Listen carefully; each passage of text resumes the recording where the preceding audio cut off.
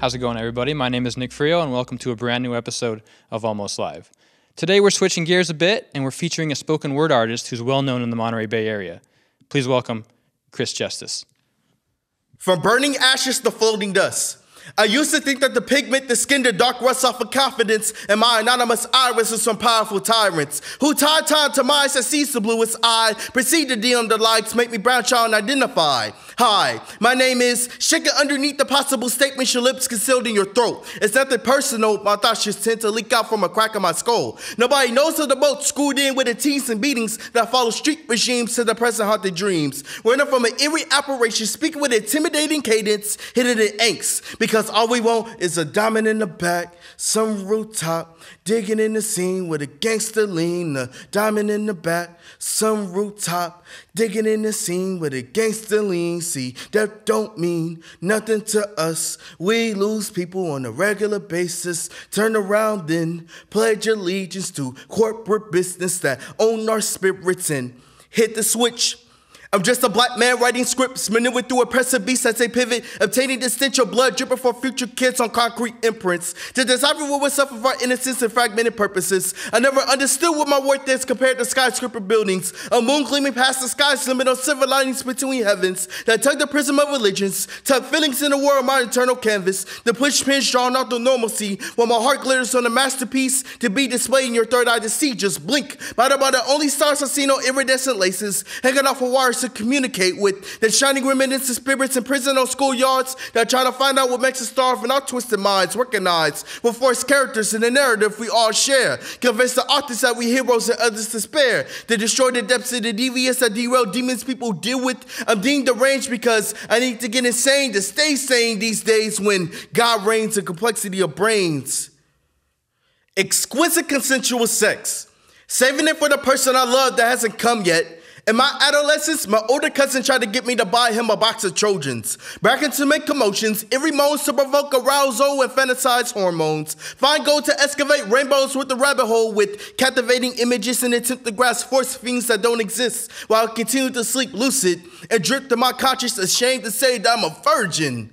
I harvest erotic androgynous feelings out of fear as someone to condemn my identity as a myth. In the midst of frivolous speeches pertaining to birds and semen, I cringe at the thought of intimacy because I felt creating a loving nest was only tangible in my dreams. Where the walls talk with drip of saliva, ideas start to ride over the flesh I desire in private. An intense experimental crisis arrives to my curious mind, imagining my body synchronized with the dominatrix, anxiously awaiting tender whips, handcuffed against our language laced with warmth, connected more than just our genitals. Rub my dactyls across your goosebumps that blossom hundreds of dopamine explosions during coitus. A prolix process of commands on an uncomfortable access, go diagonal to kiss the lips that holds my happiness, locking my mental attachment. Candlelit dim silhouettes caress our delicate spirits as we climax underneath you sheets. I value the secrets your body carries. A gleaming glacier of fishnets the neighbors just can't simply experience. The universe you projected at a distance. Spirits have to intertwine with an overwhelming sense of bliss as the vulnerable aroma stimulates a sinking grip. Where the cracks of your smile is the only way I can obtain oxygen. I admire the way the intimate steps on the curves you once swept with lavish smooth mocha melanin that persifies the butterflies inside our cocoons for amusement that proves my awkwardness since I was a kid. See, there's a stigma on me as a black man from the inner city, trying to become as rich as Batman by any means, after getting tired of waiting on Superman to teach. He flew away when I went on a violent rampage, calling my 8th grade female classmate a bitch. I'm pretty sure that's what another girl felt like when I guilt-tripped her into infatuations. Not even 2 strong male role models can save me, because when I got to college, I heard a few more women unintentionally. My silence is a luxury, as an inevitable participant in patriarchy. So I carve out the blueprint of my flesh for young men to dissect an old fucked up thought process to maneuver through the norms and change the way we view sex and ultimately respect women. I realized we're in prison to our own ignorance when I heard a guy talking about getting a girl drunk to become more intimate. Conscious decisions with no education. As men, we emasculate each other for waiting. I was 19 when I heard my first kiss. It was under a moonlit bridge at the edge of the ocean. It was more than just a wave. For me, it'll be that much more special to wait when I'm ready. not to rush temptations, but to cherish the birth of love. So I'm here with Chris Justice from Los Angeles, California, as well as Monterey Bay area. How you doing, Chris? I'm doing good. How you doing? Good to have you on the show again. Yeah. This is your second time, actually. You're part of Shadows of Society. Yes, sir. So I just kind of want to know the history of you and spoken word. Kind of like when was the moment when you kind of realized I like doing this and I'm good at doing this? It wasn't. It was more so like I want to spread a message of like education, pretty much. I want the youth to educate themselves on like what's around them and be more open-minded on the different things that's out there. So actually when I first started, I started in the 11th grade, and it was through the influence of my writing mentor, Mike the Poet. He's a famous LA writer, and he also do like city tours and different things with architecture and different things of that nature. So yeah, through his influence, I kind of read up on gang violence and different things like that, since it was something I experienced when I was younger. I actually got robbed when I was 12 years old from walking down the damn street. Wow. And it was by 3 men, and one of them acted like they had a gun in their pants. So like experiencing that and understanding the culture that's in LA, I try to write more pieces that's geared towards social justice. And at lunchtime, he would do these poetry lounge stuff. So it's like an open mic, and I would do my pieces there. Some people liked it, some people didn't like it, but that's how I got the name Chris Justice, because that. And it just kind of started from there, and then I actually wanted to give up when I got out here. I came out here as a music major. Yeah. And then my friend Chris Barahona told, he's DJ Archive. Oh, okay.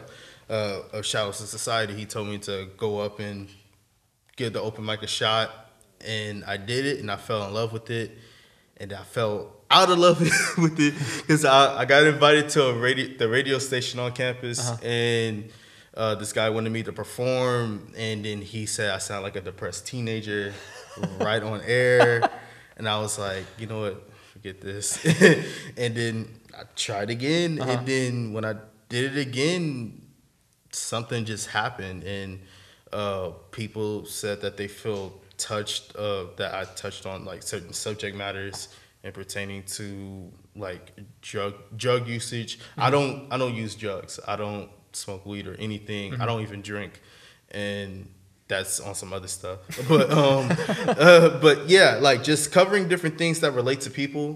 People really appreciate honesty, and that's something that I realized through my journey with this. So with this poetry thing, it's more so just like making connections and not really like money or skill or different things of that nature. So okay. That's a great answer. It was a long answer. Yeah. So what do you have in your hand right now? This is my very first book.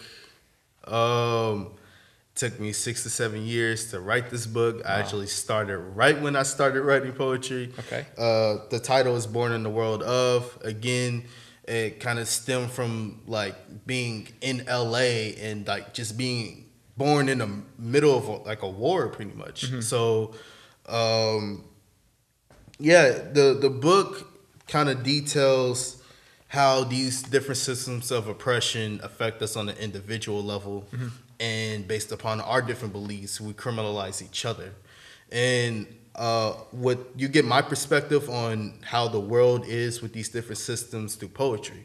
And I interviewed 8 to 9 different CSU students of different identities, of different religious backgrounds, different sexual orientations, gender identities, ethnicities, and they just speak their truth on how they see life.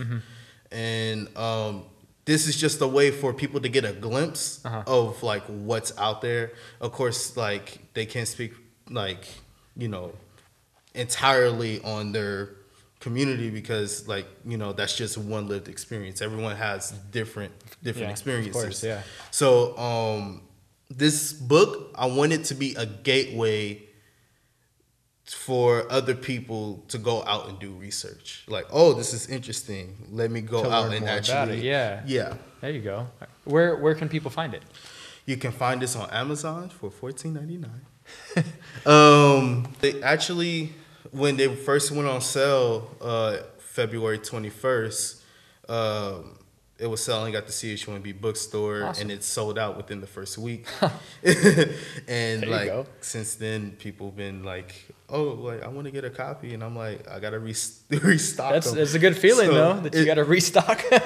It's a really good feeling, but it's a pain in my pocket. I bet, yeah. But also, 45% of the proceeds are going to Youth Now in Watsonville. It's an after-school program that focuses on creative writing and the arts and different things of that nature. Oh, wow. And so far, we raised over $500 for them. And yeah, it's just a good feeling to give back to the community and, you know, do it through art. Yeah. I'm sorry. What more can I say standing at your grave with a bouquet of yellow roses? I was trapped in hypnosis, surrounded by unknown voices, attempting to rejoice with the joys, feeling of compassion, but when I saw you laying in that casket, I had an indescribable emotion. At that moment, I lost sight of what was most important when you ripped my ribcage open and took what was mine. I wanted revenge, but I didn't realize the result would be us dying. I still see your spirit floating on, shining through the darkness at your wake, find it hard to come to grips with the mistake I made, letting all the memories fade away into the abyss. In my sacrilegious world in which I reside, you no longer exist. This bell tolls for the ghost of the woman I love, may she rest.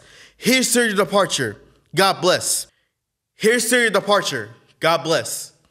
This bell tolls for the ghost of the woman I love, may she rest. In my sacrilegious world in which I reside, you no longer exist, letting all the memories fade away into the abyss. Find it hard to come to grips with the mistake I made, I still see your spirit floating on, shining at your wake. I wanted revenge, but I didn't realize the result would be us dying when you ripped my ribcage open and took what was mine. At that moment, I lost sight of what was most important. When I saw you laying in that casket, I had an indescribable emotion.